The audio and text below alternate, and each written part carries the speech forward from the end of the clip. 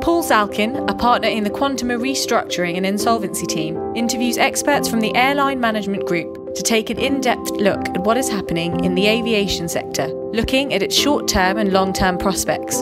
In this video, the team explores the systemic changes for the industry, including what transformations will take place and what the network, fleet and capacity will look like. We all have very different skill sets, but they're complementary. But my specific skill set is more around the restructuring, and that tips into using insolvency processes for restructuring as well. And I think a point I've made to you previously is that no company has a God-given right to exist. And where companies have shown in the past that they have lacked profitability and that they are not particularly successful businesses, clearly those will be the ones that fail first. Now, whilst that may wipe out shareholder value, and that is never the sort of immediate objective, if that has happened, of course, that's not to say that you cannot rescue the fundamental trade and the viability of the assets within that business. Sure. So I think certainly part of the picture that we see going forward, yes, there will be shareholder value eroded and wiped out. But if there is demand there from the consumer, starting with the airline industry, to fly around the world, that of course then feeds down into the aviation sector generally, then that capacity will be provided by the market and those assets will still be there. So I think that's a really fundamental and an important point. But inevitably there will be sort of huge structural changes. You've talked about the role of the government. I know I can just see questions coming through from delegates. Obviously that's something that people are really keen to sort of understand. The question of whether or not governments should be bailing businesses out. But I think there's also a really important role for governments. It's more going forward to create the right sort of strategic and industrial strategies to support industries. That really is the role. If I was to venture an opinion, it's not just to provide immediate liquidity in order to, as the saying goes, to catch a falling knife. It's actually to provide the right conditions going forward. There are questions coming through, though, about, for instance, do we think within the UK and elsewhere within the Eurozone, in fact, globally, will smaller regional airports have to close, for instance? I don't know who wants to take that question. Well, I could answer. I think that question, there are two parts. In the short term, all airports face problems, whether they're small regional ones or larger regional ones. We know from passenger surveys and from the reality of the controls that exist on travel that domestic travel will grow faster than long-haul international travel. So if your small regional airport is serving a domestic market, whether it's in France or the UK or in China, they will survive, they won't close. But if it is serving an international market, then your ability to survive will be much more a long-term issue, whether you can get through and survive the next 2 or 3 years before international travel picks up. Yeah. Augusto, you're a strategist and a planner, and you've worked across the aviation sector for a long time now. Talk us through how you think the overall supply chain will adapt and react to the sort of the present situation. Have you got any thoughts on that? I mean, if we're looking at the picture at the moment, we're probably looking at the tip of the iceberg. It's the immediate effect. It's the airline, which is like the first point of contact with the customer, who is prevented from flying from the immediate situation. But it's just like a tip. This will filter up the chain as time goes on, and as some of the problems are passed onto suppliers, and they will start like feeling it more and more as the effect gets more and more prolonged. So we will see undoubtedly effects on the OEMs, on the suppliers, on the ground handling companies, on the airports, on the entire supply chain that the airline industry works with. Some of it will be caused by airlines and subsequent steps in the chain, like passing the parcel up as far as they can. And at a certain point, like the parcel will have to stop. And there will be severe consequences for a lot of the players that will be felt. And I think inevitably one of the things that I can see happening, and I think we've also had some preliminary discussions about this. I mean, certainly from the consumer's point of view, there is a risk that there will be a contraction in the amount of choice available on certain routes, for instance.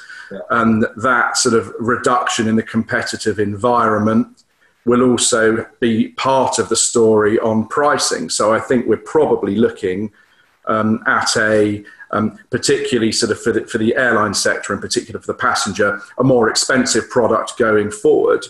If airlines are looking to sort of maintain and sustain profitability. Peter, your thoughts on that?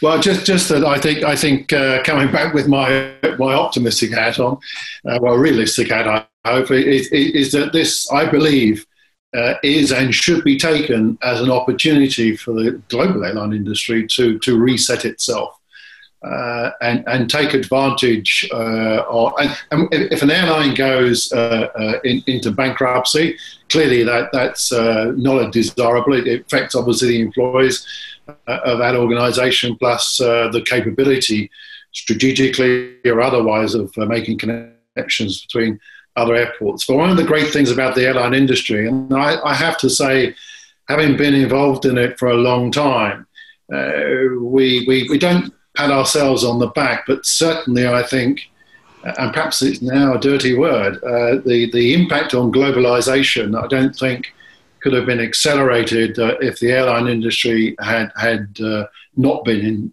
in place with the current structure. Now, you can have a debate about that as to whether that's a good or bad thing, and I say that deliberately to provoke some questions. But nonetheless, it is a fact, and that's what's happened. So I think it's a very, as I said, competitive, some pretty clever people in the airline industry. And when we reset, the marketplace will be there. It's a question of how long does it come back, and when it comes back, in what chunks does it come back? But I believe that the airline industry, whoever that happens to be at the time, whether it be the existing carriers or new carriers, and there will be new carriers that come out of this, then the opportunity to fly from A to B at a pretty competitive price will come back onto the consumer's opportunity. The question, I think there's another issue, if I may, and you touch on it, and it touches on what Riga said as well. I think the cost of flying is going to change. Okay. Yeah. And I think it will change for a variety of reasons. I think we also have to be very clear, as you are, and you know I'm more on the bearish side than the optimistic side, and I'm told to be a little more optimistic from times.